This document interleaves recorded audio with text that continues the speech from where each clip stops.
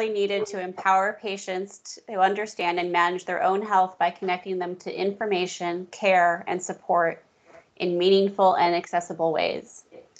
As this is a question and answer session, there is no prepared format. Questions can be submitted via chat, or it may be a small enough group that you can feel free to raise your hands. Please identify the team you're on so that we can try and answer questions from as many teams as possible. There is a limited amount of time, so I'm going to try to distribute the questions among the teams as much as I can. We also request that you try and keep your question to a single topic, no 16-part, multi-part A, B, C, and D questions that are almost impossible to answer.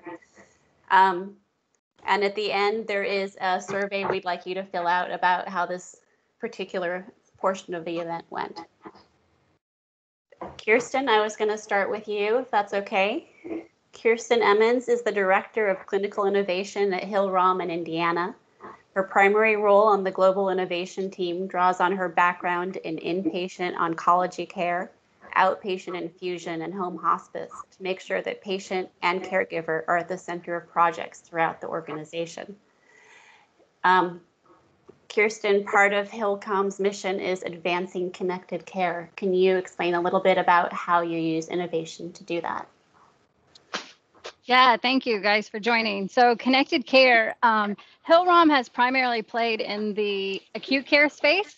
Hold on one moment. I have a guest with me, Dylan. Shh. I don't know what she's playing with. The glory of virtual meetings on a Saturday. So Hill-Rom has primarily been focused on the acute care environment, where we have developed devices such as hospital beds, surgical tables, monitoring devices, etc. And one of the things that we knew going forward in the past couple of years, we've spent a lot of time trying to figure out how to connect the data coming from those devices and turn it into something meaningful for the caregivers. And so with that becomes the innovation of not only the ways to connect those devices, but how can you connect those discrete pieces of data into something useful for the caregivers. And as we talk about chronic illnesses, we know that in acute phase of those chronic illnesses end up in the hospital. We're now working through the strategies of what if you can keep those patients home and avoid the exorbitant costs that come with recurrent hospitalizations of chronically ill patients. Thank you. Miles Ellenby is a second panelist. He's the medical director of the telemedicine program and the Office of Digital Health at OHSU. He is also a professor of pediatrics at the School of Medicine. Dr. Ellenby, your background is in critical care. Can you talk about how a chronic condition is also impacted, how that ties together? Absolutely. So welcome everyone on this chilly afternoon here in Portland. So I am an intensivist, and our initial telemedicine foray started on the acute care side, providing consultations to community hospitals. But as we were growing that program, we knew that there were many more opportunities in telehealth to improve care beyond just the ICU or acute care settings. And I think the areas of greatest potential growth are the concept of remote patient monitoring, which is nothing new to anyone now. And as Kirsten just mentioned, the concept of developing the hospital at home. There's a lot of scenarios where patients can be cared for just as safely at home with appropriate level of monitoring. In fact, some would argue better than in the hospital environment. And so a lot of our efforts now are moving towards with that in mind. I'll leave it at that in the interest of time. Okay. Omkar Kulkarni is the Chief Innovation Officer at Children's Hospital in Los Angeles. His role is to bring together communities to transform pediatric care using human-centered design. Omkar, I know that Children's Hospital is focused on care model innovation. Can you explain a little bit more about what that means and how it particularly impacts pediatrics? Sure. So good afternoon, everybody. Thank you for having me.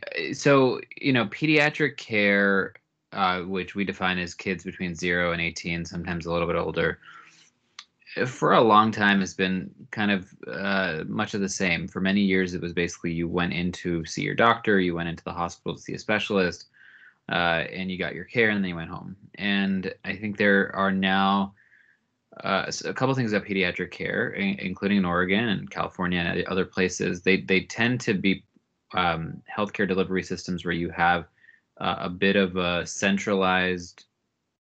geographically centralized group of specialists who are really good at certain types of specialty care. But as you get further and further from city centers, you have less and less of those specialists available. And so as you think about our world of technology, especially right now impacted by COVID, but even before and after, there are new ways of taking care of patients that don't involve them having to miss a day of school, miss a day of work, have to drive all the way to the center of the city just to get access to the healthcare they need. The other part of this is, in a really good way, kids are thriving through many of their chronic conditions. Maybe 50 years ago they weren't, right? So now they're getting treated well, and as a result, they have chronic conditions that they may have for 10, 15 years through their childhood. And so, again, we want to make sure they get high quality of care and have less disruption so they can live their lives, go to school, go to play sports and all that kind of stuff. And so through remote monitoring, virtual care, telemedicine, mobile apps, different technology, we really can create new care models that allow kids to be healthy, but have, care at home. Miles, you've raised your hand. Yes. Oh, you're muted.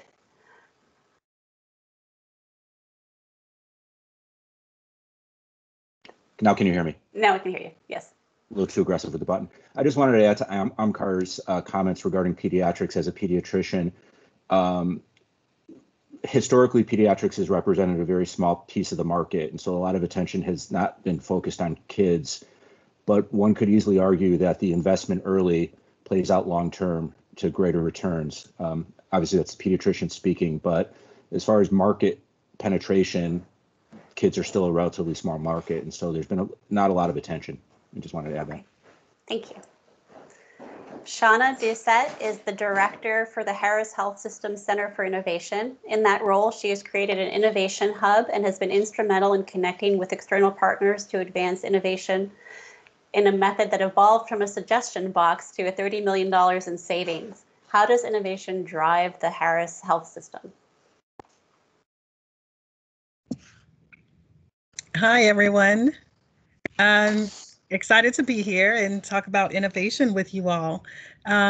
Within Harris Health System, which is the Houston, Texas safety net health system, we've looked at innovation quite differently. We look at how we can partner with community.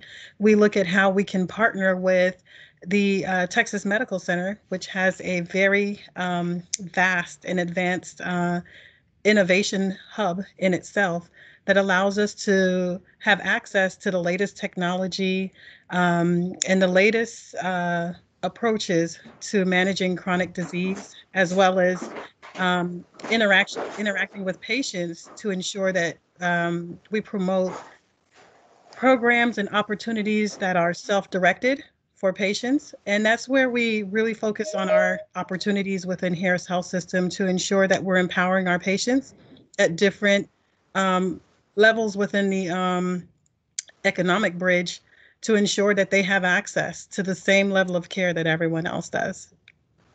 Thank you. Thanks. Many of you heard Christine Monkhouse speak last night. She's the CEO and founder of Patient Orator, a digital health startup that is using a mobile app to help underserved patients document their medical systems. Christine, can you speak a little bit more about how you help patients figure out the right systems, the right symptoms to record, how not to ignore things that could perhaps be critical in diagnosis and treatment? Sure. So thank you all for having me, and thoroughly excited to be here.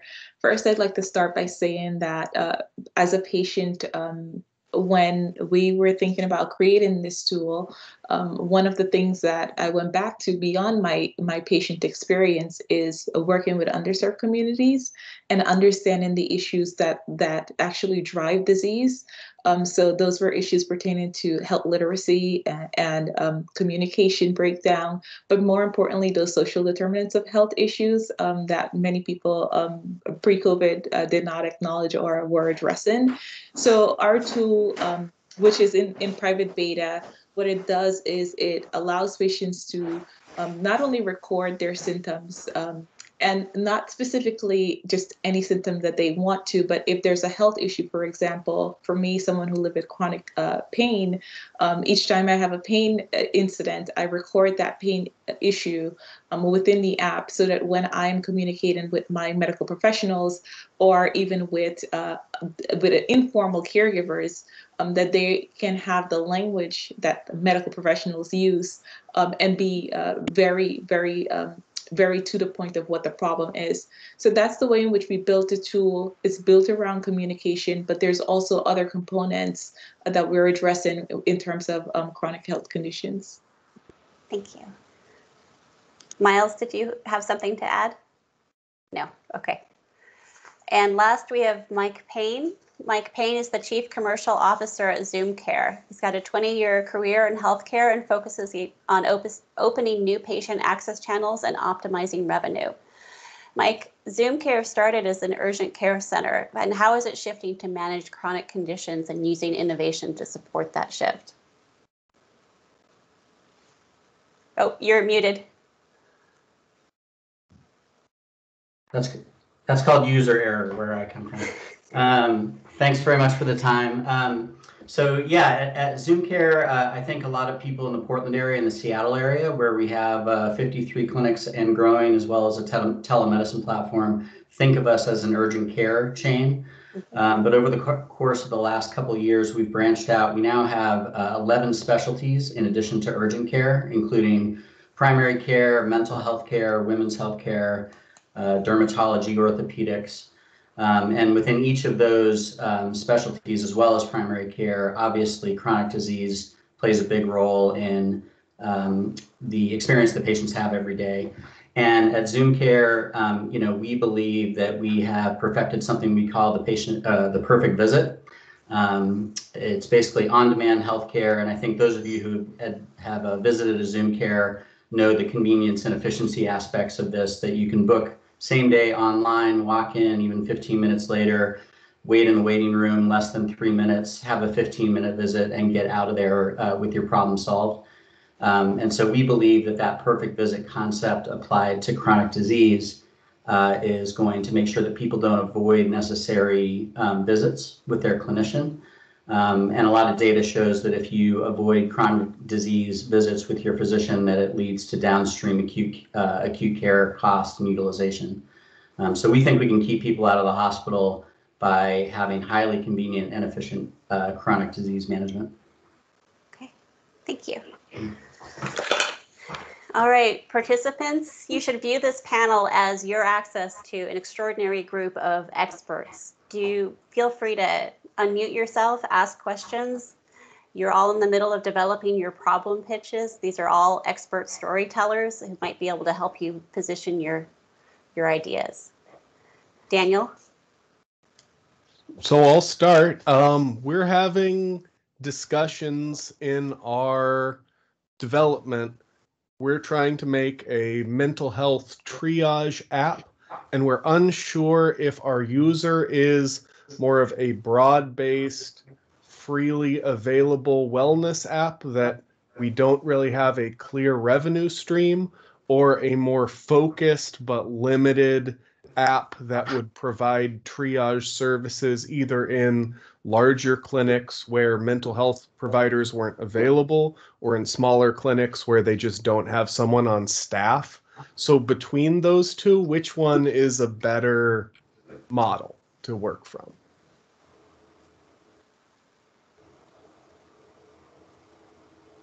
Daniel, what was the first one? Was kind of a fully integrated triage plus treatment?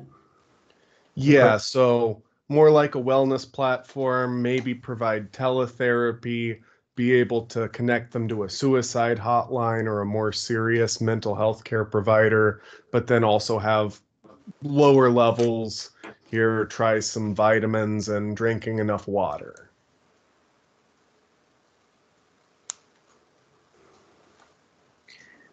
I mean, I can chime in on that. Prior to Zoom Care, I worked at Omada Health and Virta Health, some of which you all may have heard of. They play in the diabetes digital therapeutic space. I can give the commercial perspective, and that is that triage or care navigation. There's not nearly as much revenue in that as there is in the actual, treatment piece, whether that's through wellness content, coaching, etc. So if you want it to be kind of a long-term viable business and practice, the first option is the better option, but it's only about 1,000 times more complicated because doing digitally enabled mental health therapy, for lack of a better term, it's still in its infancy. It has not yet been shown conclusively to work across all platforms. So it's a much bigger challenge to do the first, but I would be skeptical that there's a business model in a pure triage app. You may want to consider, this is Omkar, you may want to consider a couple of things. One is you may want to narrow down, behavioral health is really broad, right? You may want to consider, especially if you're going the therapeutic or treatment route, you may want to consider narrowing that down to something much more of a specific type of condition or a cluster of conditions within behavioral health. And the third angle is, and I agree with Mike around a provider-facing triage tool is going to have a limited market, and I don't even know what the contract size of that would look like. Going direct to consumer is interesting, but there's a lot in that space and none of it's really validated. The other angle is go up to the health plans as your consumer, especially if it's something that's differentiated, because they definitely could see the value in this, and there are quite a few health plans that are interested in technologies, because the core issue you're dealing with is there's lack of access across the country with behavioral health.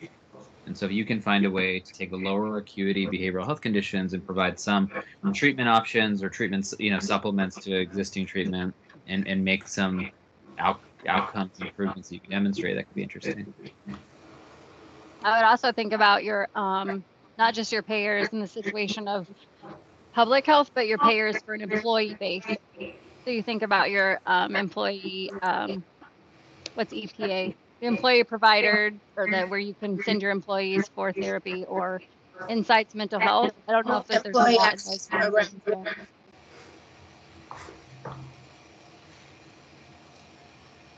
Matthias, if you could please unmute yourself. Yeah, hi. So we are kind of building a digital care platform for stroke in the chronic phase, as a way to really manage all aspects of stroke care, like physical therapy, speech therapy, like sometimes psychological help from a psychologist, occupational therapy. And I was wondering, besides the kind of fee-for-service model, if all of you have experience with other types of business models that favor more, like, let's say, asynchronous care. I know about the remote patient monitoring codes that can be prescribed by physicians if you're used like healthcare devices, medical devices. But besides that, have you do you guys have a good experience in that, in like other types of business models where you could use that? Yeah, thank you. As the commercial guy, I can chime in on that. So the answer is yes. I think that RPM codes are as good as it gets for asynchronous monitoring and maybe a little bit of therapy in the current code set. That being said, your average insurance company is getting a little bit better and more familiar with doing contracts with vendors and or providers, depending on what you want to call yourself, outside the parameters of the claim system. So on an invoicing basis. And the reason for that is twofold. One is there's a lot more digital care solutions that are not a good fit for classic claims codes. And the other reason is that plans are doing, or insurers are doing a lot more value-based contracts. And adjudicating those value-based contracts can't be done completely within the claim system. And so I think there's a chance that the stuff that you're doing could get reimbursed by insurers outside of the current code set. The one company that I'd encourage you to take a look at is an LA-based company called Moving Analytics. If you haven't heard of them, they're doing digitally enabled cardiac rehab. So it's post-acute care. I think perhaps a little bit like what you're doing, and they have some interesting pricing models that include milestone-based payments as well as outcomes-based payments.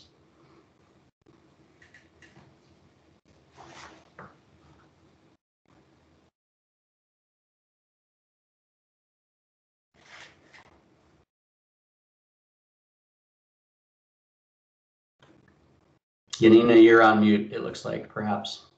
Thank you. Priyanshu, if you could please unmute yourself and ask your question. Thanks, Mike. Hi. So my question is for Mike. I want to ask about aging in place and that age group is suffering from like high rates of obesity, and how how we can solve for that, like obesity with people who want to age in place.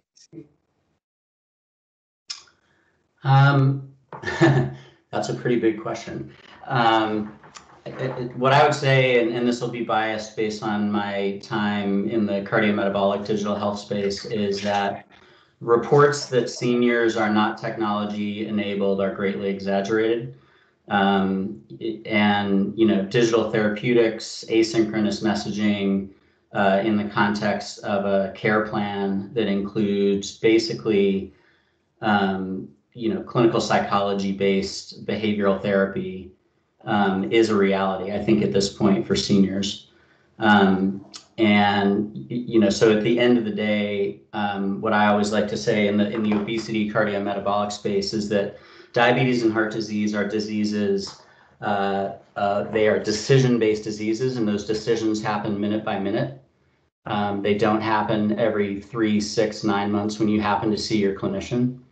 And so it's helpful, perhaps essential to have clinical guidance, whether it's asynchronous chat, real-time chat, just content, maybe some type of AI-driven advice based on your biometrics or even your food logging. Having that in your pocket or on the table in front of you if you're aging in place as you make those decisions is important for reducing obesity, as opposed to just waiting for your clinical appointments. At Omada, we used to say willpower is overrated.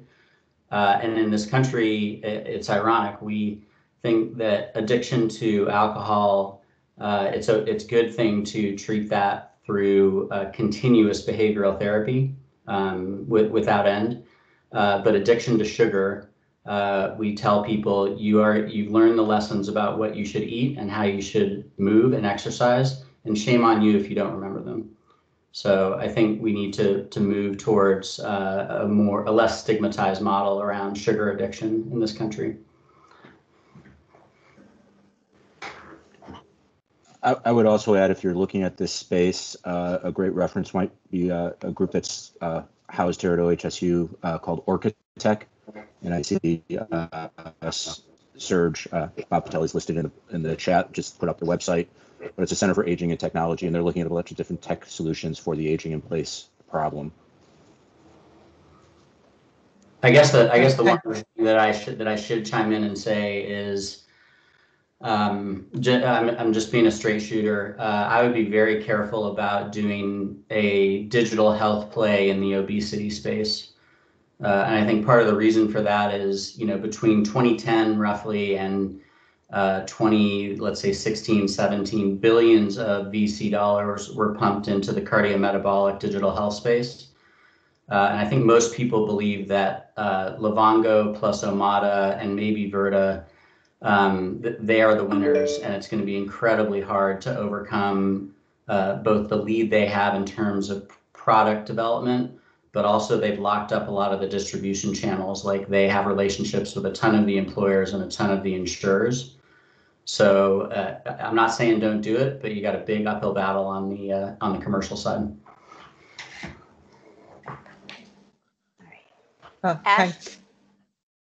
Ash Noland, if you could please unmute yourself. Okay. Hi, can you hear me? Mm-hmm. Okay, so this is a question for everyone. I especially would like Christine Monkhouse's feedback. I'm part of the team that is developing the COVID mental health triage app. And we would like to focus on the underserved populations. And I don't know if at this Inventathon we are allowed to do a B Corps. Do we have to be for profit at this Inventathon? Those are some of my questions. So no, you do not have to be for profit for this Inventathon. We haven't placed any limitations like that. But Christine, I'll let you address the rest of her questions. Sure. Do you mind repeating the question? Sure. So we are working on developing a COVID mental health crisis triage app. And we would like for it to be accessible for everyone, but especially for underserved populations. And so we are not sure how to make a profit from that. Do you have suggestions about that, or should we go B Corps? What do you, any recommendations you have about that project? Sure. And I'll just share that I'm smiling because this literally is something that I internally have to kind of struggle with because I want everyone to have access to the app that we're creating. The problem is, how do you offset the costs to actually have this app available? And so one of the things that I've made the executive decision around is to have a portion of the app available freely with no cost associated with it. And then another piece of it is to have it accessible through a monthly subscription. And so going back and forth with that a lot of how to incentivize people to use the app to prove out that this is something that's needed and useful, especially for those population types, people who needs the app, and then be able to generate revenue from it. And that's where we are right now. And that's a decision that I've made. Okay, thank you so much. Sure.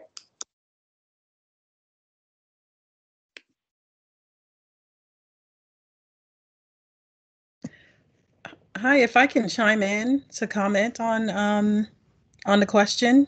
What I've found working with startups in the safety net space, I've worked with several companies where we've introduced a product to develop a use case and create some sort of leverage or create an opportunity in which you can get grant funding. It's a stepping stone in order to help move the product forward, as well as it creates an opportunity for you to have customer experience and feedback in order to gain momentum. That would be a suggestion. Reaching out to some of the safety net clinics, as well as the health systems within your area, and partnering with them will help gain momentum, as well as create some traction for you. Those are great ideas. Thank you so much. All right, I have a question for all of our panelists. What are some of the best practices when it comes to developing productive working relationships for the management of chronic care?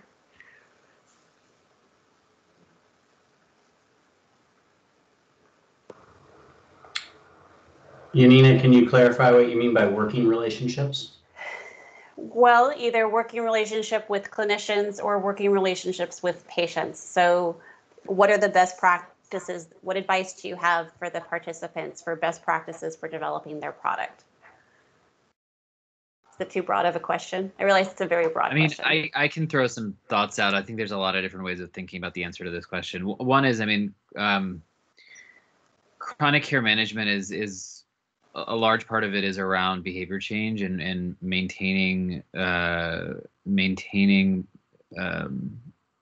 certain practices that are essential to caring for the chronic condition.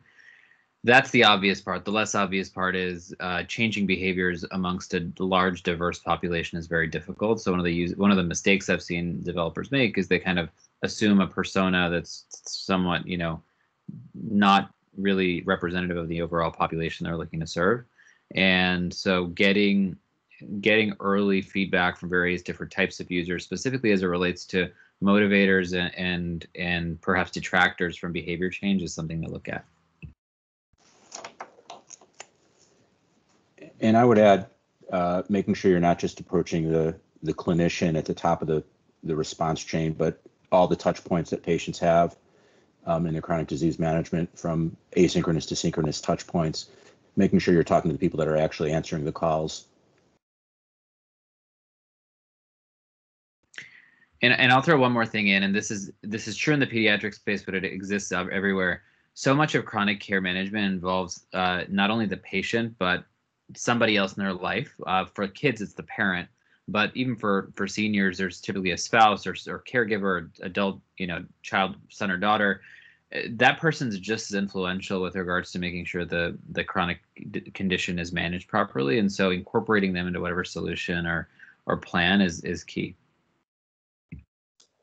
And I would just jump in and say that transparency is critical. So very early on, the first group of people that we invited to use the app to test it, to provide feedback, we were very transparent about why it is that we needed this feedback. And that was really to inform the next set of features that we would add to the app, whether or not the app made sense to the users, what type of users they were they patients, were they caregivers, were they people such as community health workers. And so those feedback were critical, but we were very transparent with them.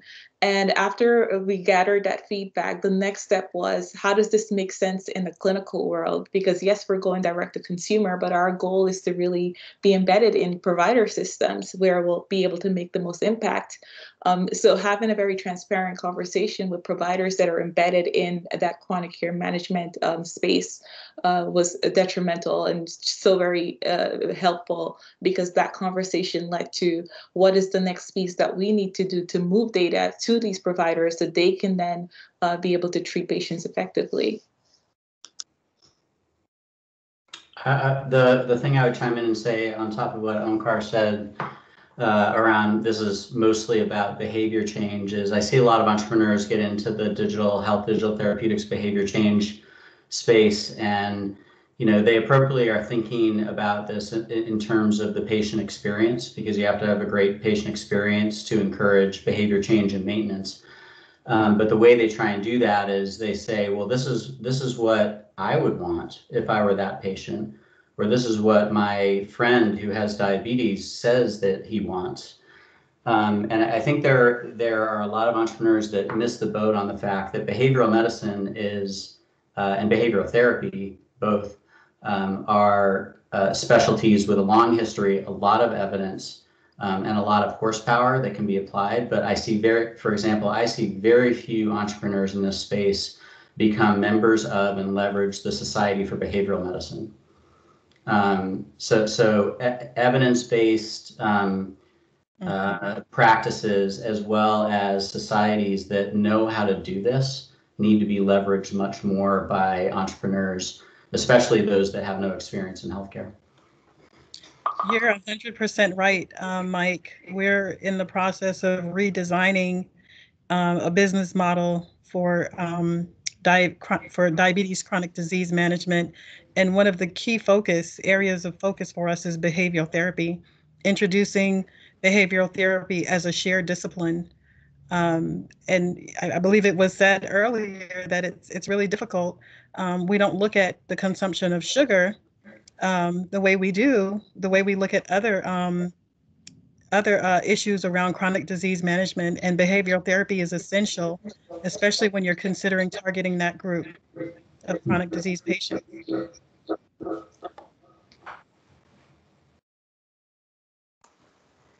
Thank you.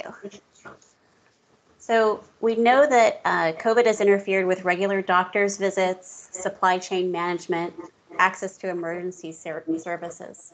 Have you seen any innovative solutions that have tried to address these problems, particularly in chronic care? I mean, for chronic care, missing that doctor's appointment could be critical to their long-term survival.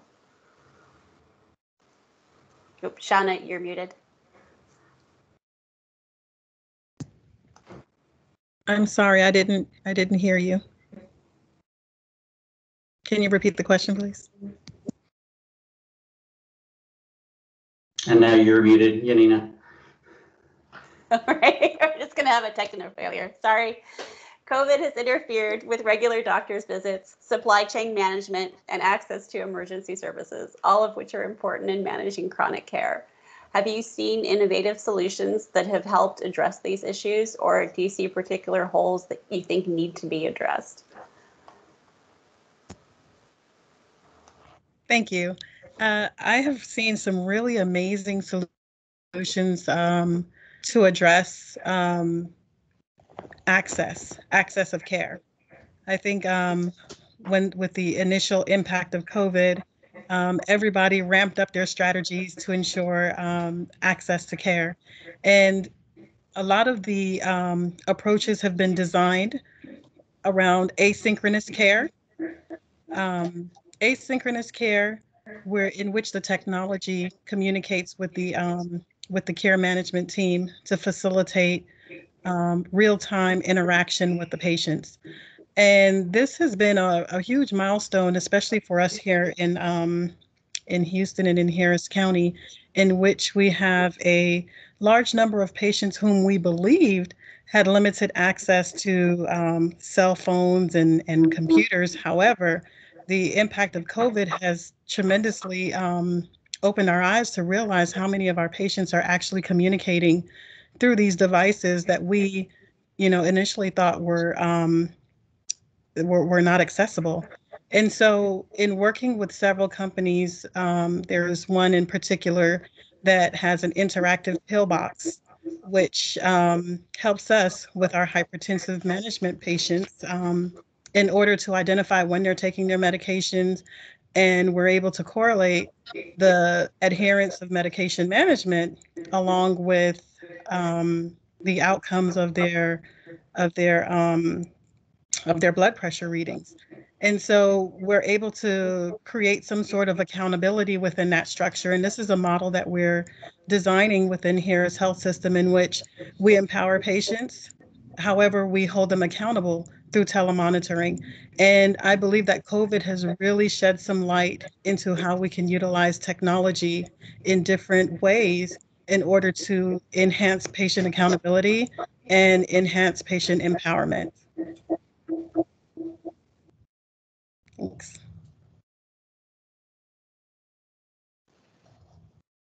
And I would just add that telehealth, whether synchronous or asynchronous, really lowers the barriers that many people face, especially if you've got chronic disease. Just getting out of your house at a baseline can be difficult, let alone getting to a doctor's appointment on time. So if we can leverage these tools, we're going to improve access. I think the point that I would make about the impact of COVID on chronic disease, I think the biggest chronic disease impact of COVID is on mental health. You have 3 times the rate of depression and anxiety in this country now as opposed to 8 months ago. And I think this is not an innovation point, but it's highlighting the fact that we don't have enough people who can provide care in mental health. It's also highlighting the fact that the way we pay for mental health is messed up, to use a soft term for it. The fact that the mental health benefit has always been separate from the medical benefit, and oftentimes much more poorly covered by employers and by insurers, is really getting brought to light now. And so I have a big hope that the pandemic is going to bring mental health into the mainstream and lead to long-term changes in the volume of medical training, of mental health clinician training, and also reshape how payment is done.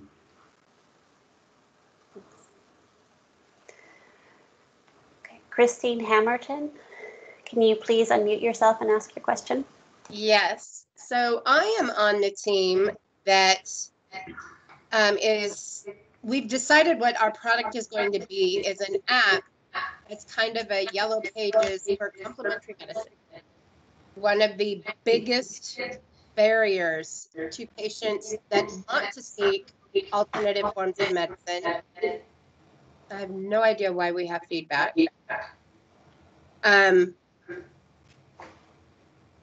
Is they don't know where to turn.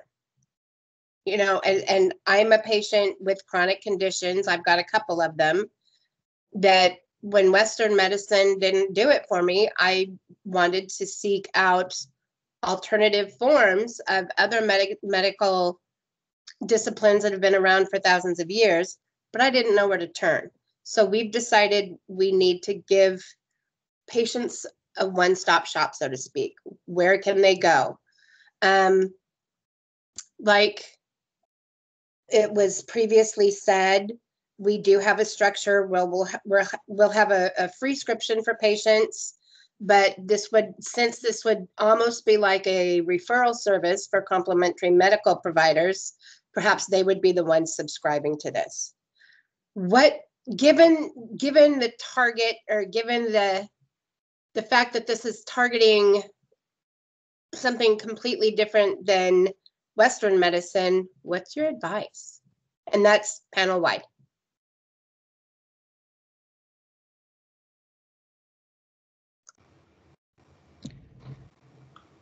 Can you elaborate a little bit more about the type of care and the physician specialty? What we mean by complementary medicine?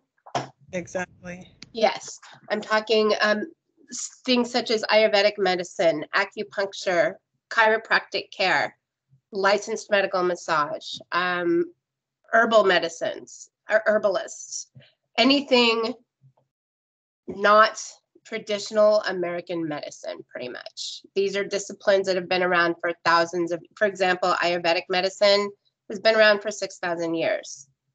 And it has a lot to offer that we on the Western medicine side don't always look at, just as one example. But that's what I mean by complementary medicine. Did that answer the question? Thank you.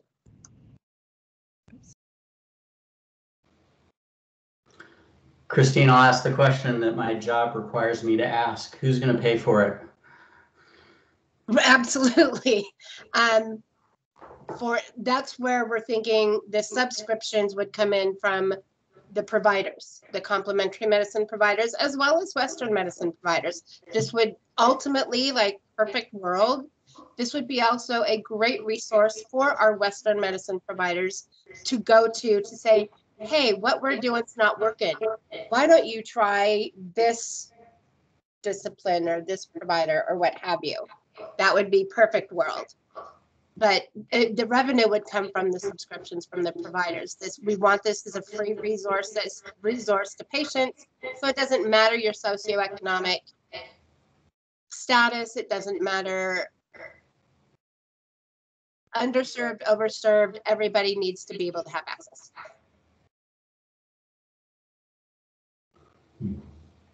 So it would be a marketing budget for them, is what you're thinking, for the provider. Come out of their marketing budget. Yeah. And is your question whether or not this is a good idea? That and just any advice. We're kind of really hitting grassroots stuff here. This is not something that's been done before, but as our research has shown, between now and 2027, the desire for complementary medicine is going to rise exponentially by 20%. So, yeah. Like I said, this is very grassroots, very, very grassroots. Actually, so the one thing I would say is, and you've probably already done this, but if you haven't, go take a look at and talk to the people at Health Grades. They're based out in Denver, and I think at this point they're the biggest traditional Western, or I shouldn't say traditional, Western medicine provider directory. And so going and talking to them about their revenue model, and they've got multiple revenue streams, including to some degree provider subscriptions like you're talking about. But they're quite a robust business that might provide a roadmap for you? You know, when you described your aim, it really took me away from healthcare and almost mirror an Angie's List type of business model. I would recommend looking at that business model. I think that the target group that you're looking at is very innovative. It's a good space to tap into, and I would use a completely non-traditional approach in a different industry, such as Angie's List, and referral-based listings where they receive a referral through your app, and if they see that patient, they would pay you a small percentage of the fees that they charge for that visit. So let's just say maybe a 5% or 3% referral fee. And that's really the Home Pro and the Angie List, model. And sometimes we have to look outside of healthcare when you're becoming innovative at different, models in order for you to generate revenue. Because if you use a traditional healthcare approach, there is really no revenue pathway that I see. That big question is who's going to pay for this? Exactly. It lingers. Here in Texas, we did create an app with the 1115 waiver program, and it is a provider-based app which helps direct patients and anyone that's looking for a particular service. And it's offered through our 311 service and through Region 3 for the 1115 waiver. If you want to do your research around that, that was an app that was created to support that program. And maybe those two suggestions would at least lead you in the right direction. Forgive me, the name of that app again?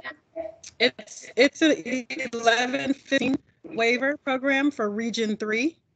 It's an app designed to navigate individuals around care, and it offers various specialties.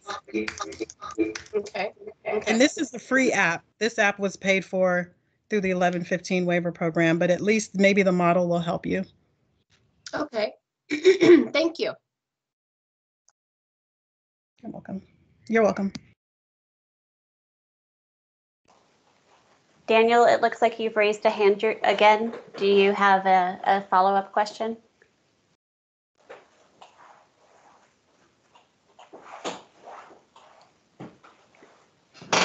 Yes, always. So let my video stabilize. So in building some kind of mental health system, we're specifically focused on COVID related mental health issues. And I was wondering about how much differentiation that provides us, and if it's actually a valuable thing, or if the more valuable thing is focusing more purely on the mental health side rather than the COVID-related mental health crisis, whatever you want to call that.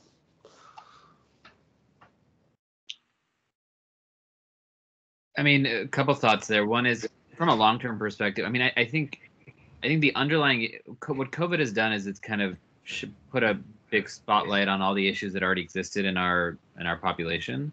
So I think while they're definitely related to the pandemic, I don't think they're unique to the pandemic to the point where once the pandemic lifts, these health issues or mental health issues are going to resolve themselves. So you probably want to position your company and your business for the long haul.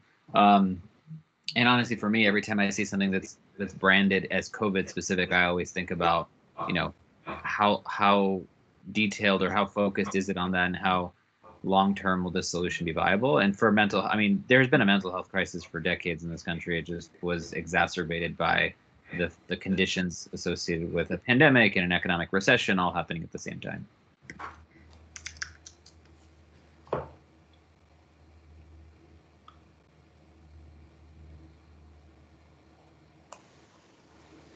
Ash Nolan, did you have a follow-up question?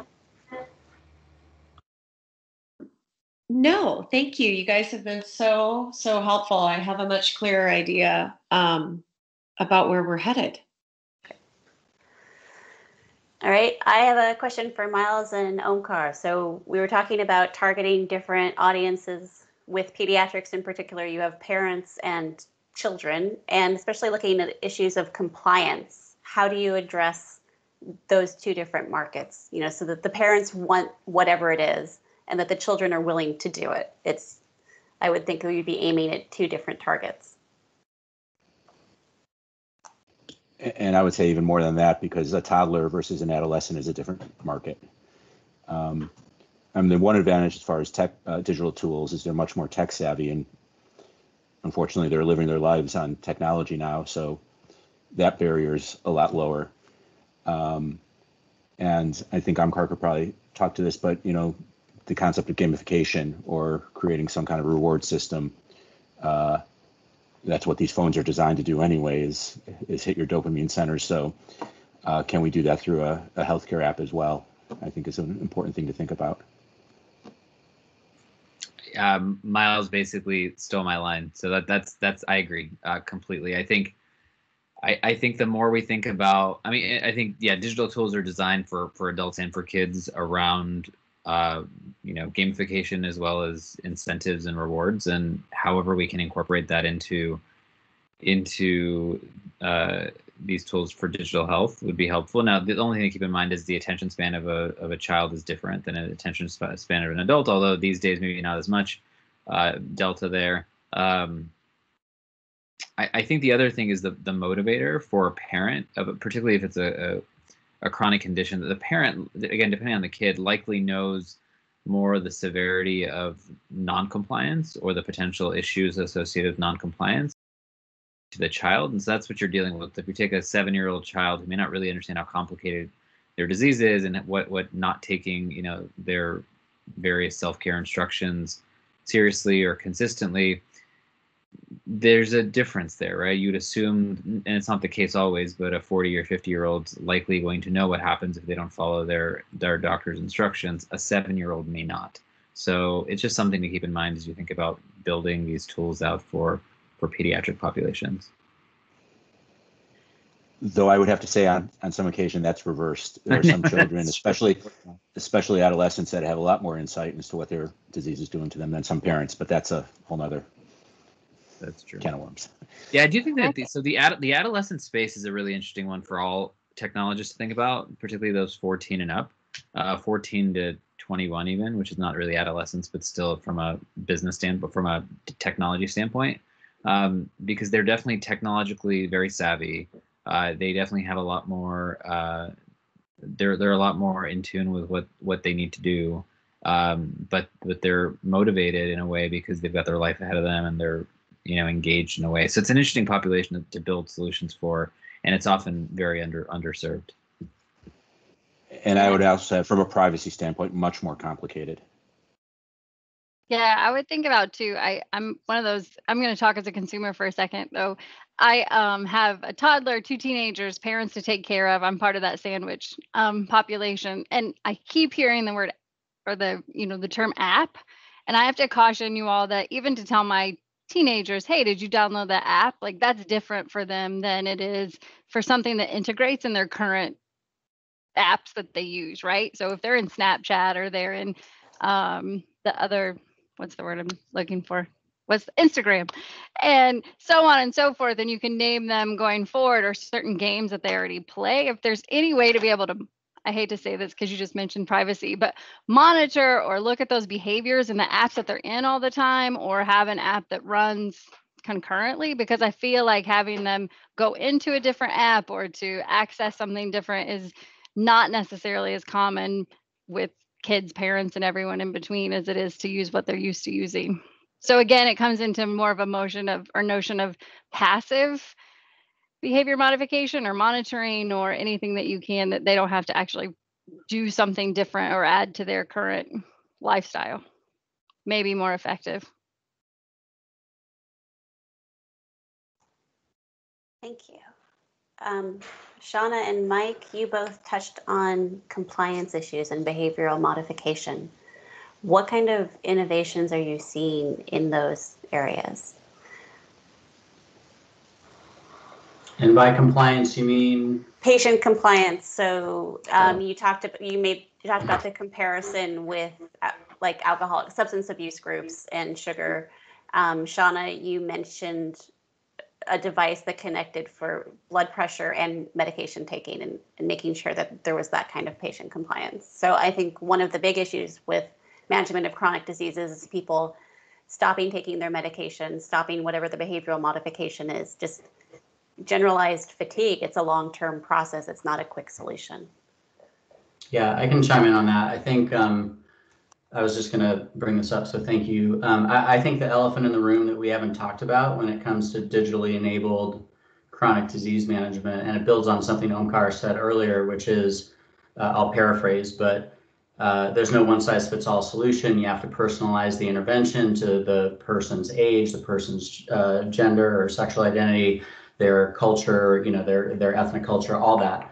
And the elephant in the room is that it's pretty cost inefficient to do that using only human labor.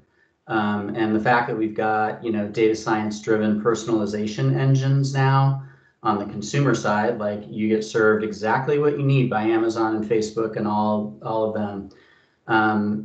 We're just at the beginning of using technology to do that in healthcare. And there's no more important place to do it in behavior modification because, a clinical psychology program for one person, even though structurally it's the same, it's going to, the words are going to be completely different for another person. And we have to be able to do that in a cost-efficient way and a data-driven way. So I think that's a huge use of technology going forward.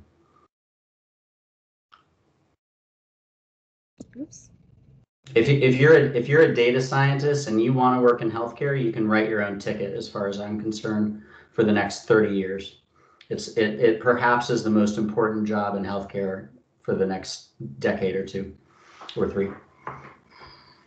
I completely agree. Data science is really directing us, especially just machine learning and AI, fully understanding patient needs, patterns, and another strong area that we often forget to integrate is acculturation and fully understanding how are individuals interacting. We tend to create a cookie cutter model that we believe will fit all communities, all dynamics, and everyone within the population. But if we start to look at acculturation and integrate that with behavior therapy, then we really start to gain momentum and we can individualize care. And we can use those scales and those frameworks into data science to help us understand patterns, especially geo patterns. And it will help us to ensure that we're treating each community differently according to their needs.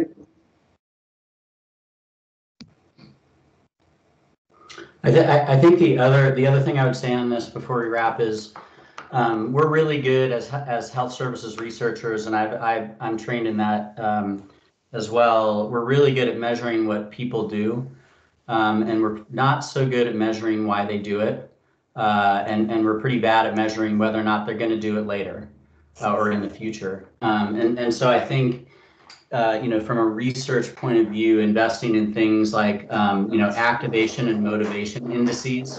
I don't know what the sound is, but that measure whether or not somebody is actually motivated to make change and maintain those changes. We need a lot better data and archetyping of patients according to that data so that we can, come to people where they are and come to them when they are motivated to actually make change and understand why they're falling off the wagon, if you will, down the stream. All right. Well, I think we're about out of time. So I want to thank our panelists very much for all of their advice and their tips for the participants. And we wish everybody the best of luck as the Pitch Fest moves forward. Thank you very much. Thanks, Thank you. Thank you.